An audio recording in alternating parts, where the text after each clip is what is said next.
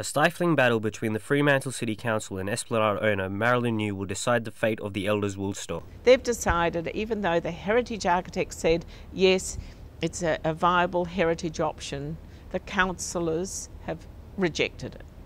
So this is what I'm up against. Fremantle councillor Andrew Sullivan disputes the heritage interests of Miss New's proposal. We're actually looking for a proposal that includes a very strong element of heritage, and that can't include knocking down the entire building. The Elders site is Grade 2 heritage listed. It is of special interest, warranting every effort to preserve it.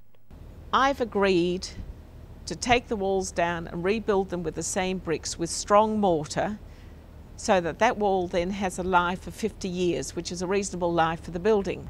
This 10-year debacle between Marilyn New and the City of Fremantle exists because of this heritage site. The City of Fremantle claims it has historical value and must be preserved. There's some magnificent timber beams and flooring up in the building, and she's going to use those in landscaping. Well, that's not heritage, that's just recycling. Marilyn New has had the site assessed by 2 government-employed heritage councillors. They agreed this building has little historical value, yet the councillors will not approve her designs. I'm not for progress at any cost. I say there's lots of valuable buildings to preserve here. And good, fantastic. But not anything that's old is worth saving. It's not. This is Rohan Mehra reporting for Curtin News.